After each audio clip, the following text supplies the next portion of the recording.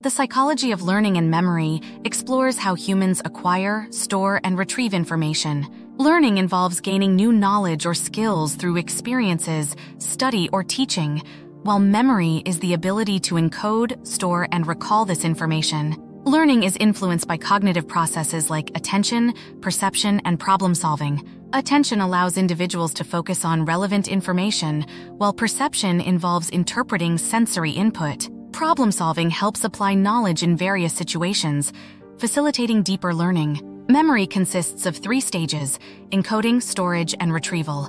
Encoding transforms sensory input into a storable form, enhanced by techniques like mnemonics and visualization. Storage maintains this information over time and is divided into short-term and long-term memory. Short-term memory holds information temporarily, while long-term memory retains it for extended periods, requiring rehearsal and meaningful connections. Retrieval is accessing stored information when needed, influenced by the context of encoding and the availability of retrieval cues. Repetition, emotional significance, and contextual relevance enhance retrieval efficiency.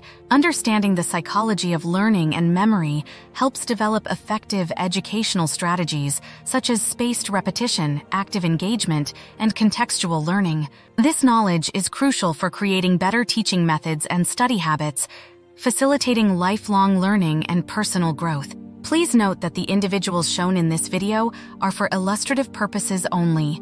Thank you for watching.